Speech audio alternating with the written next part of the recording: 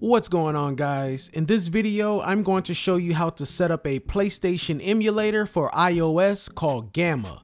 It's available for free on the App Store, and get this, it doesn't require a BIOS file, although some games may require it. So I will show you how to install one anyways. Also, one downside is that this emulator does have ads. Okay, go ahead and open the App Store and search for Gamma Emulator. This is what the emulator will look like. Also in the App Store, search for this app called Unzip. We are going to use this app to extract our games and BIOS file. So here on my home screen, I have the Gamma Emulator, I have Unzip, and I have my Files folder. Let's go ahead and open that Files folder. Now I have created a folder inside of my Files folder called PS1. And inside of that folder, I have 3 games, Crash Bandicoot, Spyro the Dragon, and Tekken 3, as well as my PS1 BIOS. Now all 4 of these files need to be extracted. They are currently in a 7-zip format. So let's go back to our home screen and let's go over to the Unzipped app. Come down to the bottom and click on the plus icon and then select Files. And go ahead and locate wherever your PS1 ROMs and BIOS files are. In my case, they're in that files folder called PS1. And then I'm going to select each one of these and open. Now to extract each one, all you want to do is tap on it. So let's do Spyro the Dragon. Now extract. Once that file is extracted, you will have a new folder containing your extracted files. Now I'm going to go ahead and repeat the same thing for my other 2 games and my BIOS file. Now I have all 3 of my games and BIOS file extracted. Now we no longer need the zip files, so we can go ahead and delete those. All you want to do is press and hold on the zip file. So we'll do Spyro the Dragon. And then come over here and select delete. Okay. And we'll do the same thing for our 3 other files. Now let's go back to our home screen. Let's go back over to the files folder. And to the left under locations, tap on my iPad or on my iPhone, depending on what you're using. Go over to the Unzip app. Go into my folder. And this is where you will find your extracted files. Now just to show you what it looks like inside of one of these folders, you will find 2 files, a .q file and a .bin file. The .bin file inside of that folder is what will launch the game in the Gamma emulator. Now you can leave all of your extracted game files and BIOS file inside of the unzip file folder, or we can move these files over to that other folder that I had named PS1. Either way, it's up to you, but you can launch these games from whatever folder using the Gamma emulator. You just have to locate that folder. So in my case, I'm just gonna leave them here in the unzip folder. Now let's open Gamma. You must agree to the terms and conditions, continue. Allow Gamma to track your activity. I'm gonna do ask app not to track. Now let's add our games to the emulator. Come up to the top right and click on the plus button and select Files on Device. Under Locations, go to On My iPad. I'm gonna go over to Unzip, My Folder, and it kind of sucks that you have to do it this way, but you're gonna have to upload 1 game at a time. So let's do Crash Bandicoot.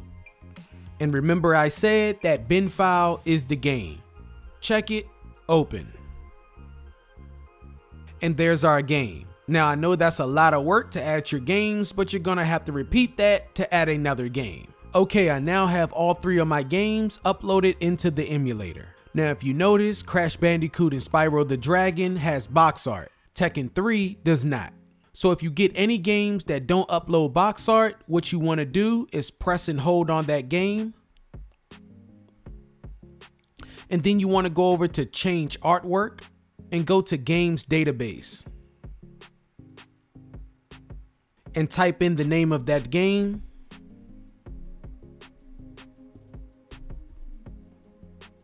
And then it will give you different box art to choose from. I'm going to choose this one down here at the bottom.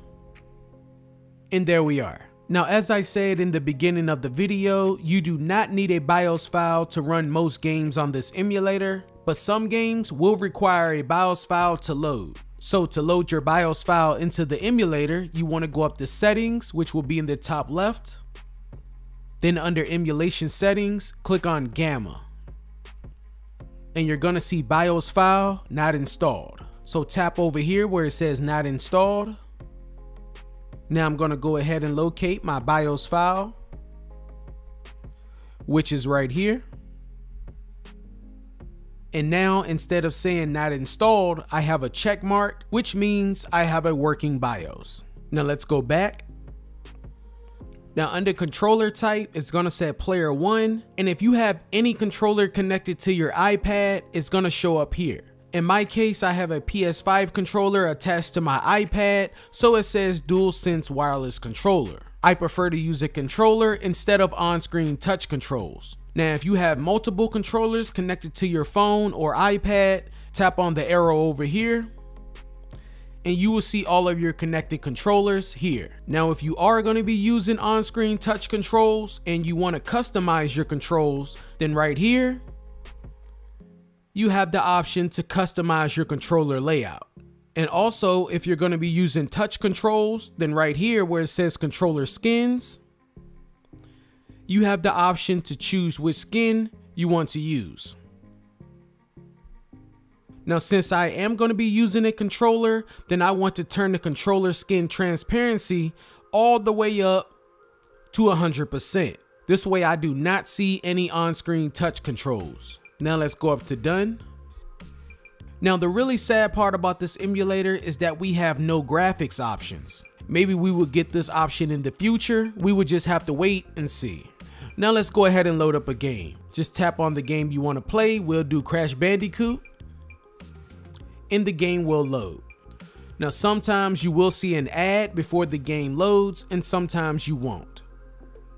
And while you are in game, if you press the PlayStation button, it will bring up the options to access your save state, load state, and fast forward. If you are using on-screen touch controls, you will have to swipe from the top of your screen to access this.